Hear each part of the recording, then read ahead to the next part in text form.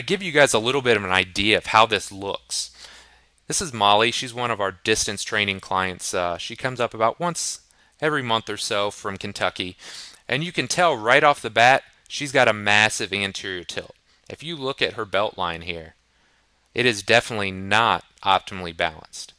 So in this case, very stiff and strong through her quads, especially rectus femoris, and on the back side, very strong through her lumbar spinal erectors.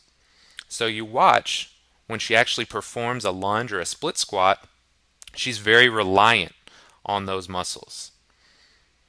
She can't get that full hip extension. She can't control her pelvis because her obliques and her glutes simply aren't strong enough. I'll let you watch it again here. So not only can she not get full hip extension or into a pelvic neutral, but that quad dominance is seen on this side as well. As her knee glides forward, that's indicative of a strong anterior chain and a weak posterior chain.